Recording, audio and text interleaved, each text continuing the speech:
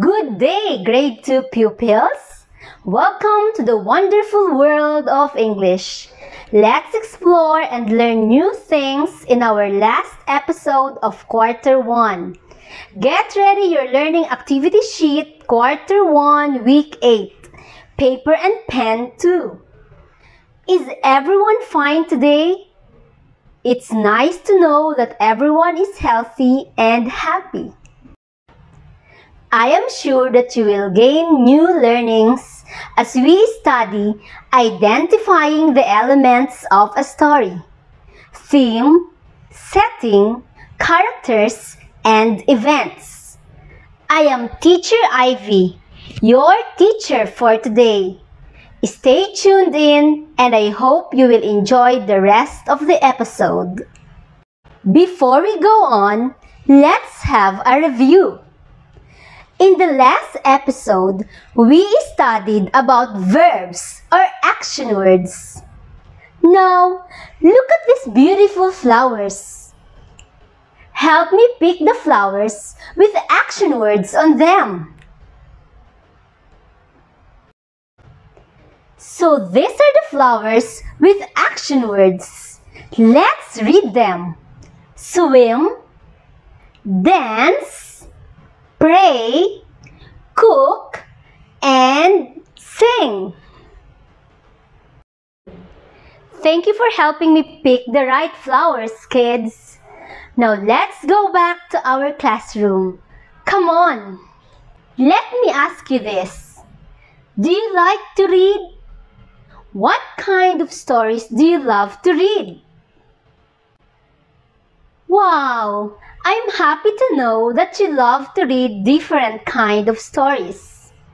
Did you know, children, that stories have 4 basic elements such as theme, setting, characters, and events? The theme refers to the main idea of the story. This tells the moral lesson of the story. Example, there is a time for work and a time for play. Little friends may prove to be great friends. The setting is the place where the story happens and the time when it happens. The setting answers the questions of where and when. Example, the story happens in the rice field one summer day. The story happens in the jungle one day. On the other hand, the characters are the people or animals involved in the story. Example, ant, grasshopper. Little Red Riding Hood, wolf, mother, grandma, woodcutter. While the events are the series or order of events. Example, beginning. Little Red Riding Hood sets out across the forest to visit her sick grandmother. Middle. Little Red Riding Hood finds out that the wolf pretended to be her grandma. End. The woodman helps Little Red Riding Hood. Grandma hugs her. So those are the basic elements of a story. I know you understand our discussion. Let us now proceed to practice exercises. Now, let's try to answer the practice task 1. Study the picture and choose the letter that tells the name of the given picture. Who's the character? Number 1. Peter Pan is a little boy who decided never to grow up. A. Peter Pan. B. Boys. C. Grow up. Number 2. There were fairies living in the woods. A. Fairies. B. Owl. C. Woods. Number 3. The ant saves for rainy days. A. Ant. B. Grasshopper. C. Rainy days.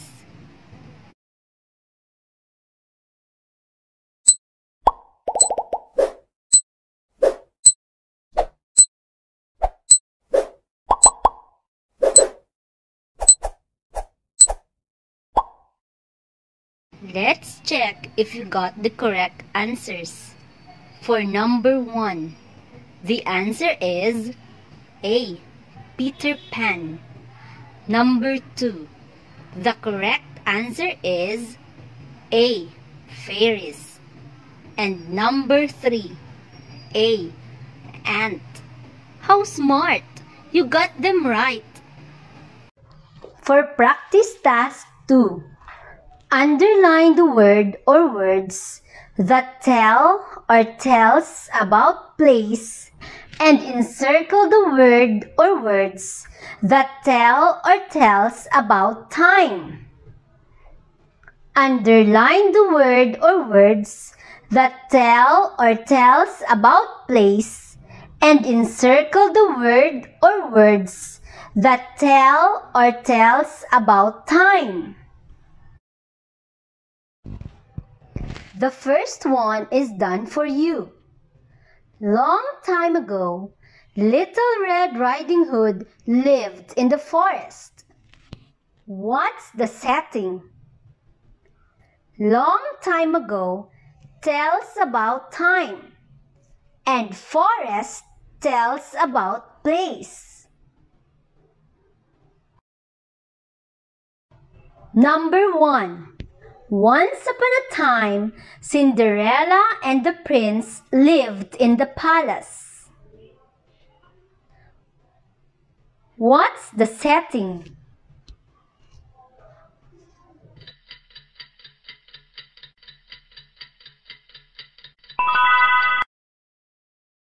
Once upon a time tells about time, and in the palace tells about place. Number 2. One summer day in the rice field, the ant was busy preparing food for rainy days.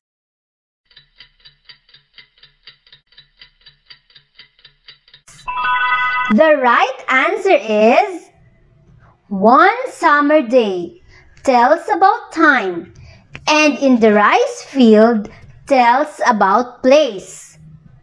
Hooray for you! Let's move on to practice task 3. Join me in reading the story. Then, complete the story map that follows. Choose the correct answers from the box.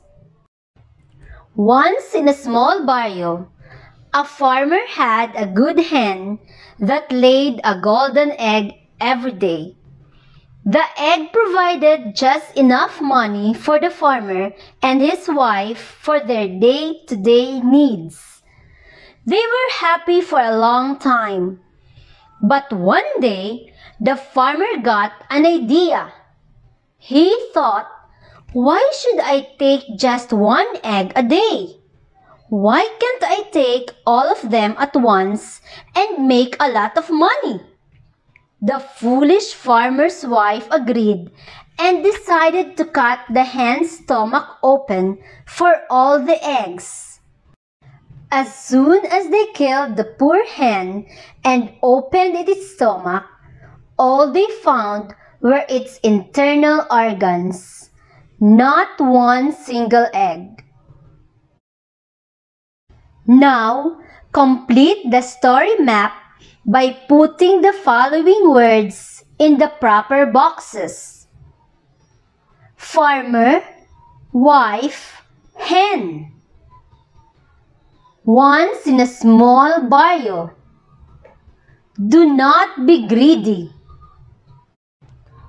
The farmer cut the hen's stomach for all eggs. The farmer wanted to have more money. The farmer had a hen that laid a golden egg every day. The boxes are for setting, characters, events, and under events are the beginning, middle, end, and also a box for the theme. Now, one by one, let's put the words to their proper box.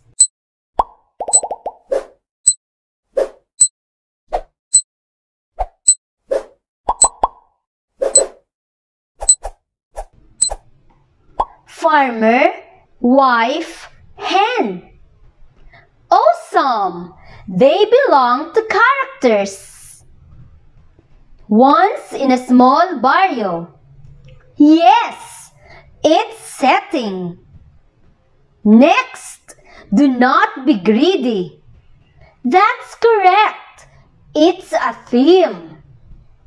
While the farmer cut the hen's stomach for all eggs, it's end of events. And the farmer wanted to have more money goes to middle of events. Lastly, the farmer had a hen that laid a golden egg every day. Good! That belongs to the beginning of the events. Wow! Way to go! To find out if you understand our lesson, kindly answer the assessment. Read the story, then match the details in column A with the correct story elements in column B. One hot day near a well, a thirsty crow came across a pitcher, which had been full of water. But when he put his beak into the mouth of the pitcher, he cannot reach the water. He kept trying, but then gave up. At last, he came up with an idea. He kept dropping pebbles into the pitcher. Soon, the water rises up to the top and he was able to drink water. For column A, number 1, thirsty crow. Number 2, keep trying. Do not give up. Number 3, one hot day near a well. Here are the choices for column B. A, setting. B, character. C, theme.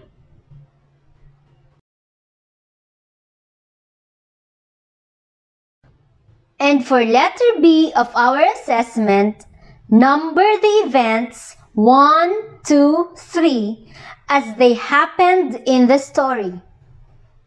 The first picture shows the water rises and the thirsty crow was able to drink water. The second picture shows a thirsty crow found a pitcher with water.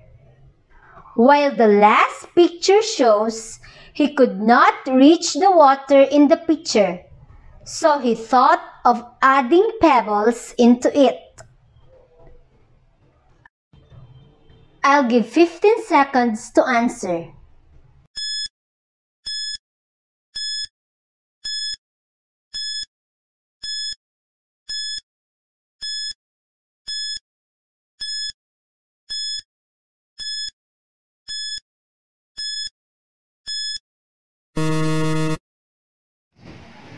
Okay kids, time to check your answers. For assessment A, number 1, thirsty crow. The answer is B, character. Number 2, keep trying. Do not give up. The answer is C, theme. And number 3, one hot day near a well. The answer is A, setting. So, The beginning of the events in the story was the thirsty crow found a pitcher with water. That's the first. The middle part of event in the story was the crow could not reach the water in the pitcher, so he thought of adding pebbles into it. That's number 2. And the end part of the story was the water rises and the thirsty crow was able to drink water. High five, kids! Keep on reading, children, because through reading, you will learn more and more things. And don't forget our lesson on the elements of a story. And what are they again? Can you please cite the elements of a story?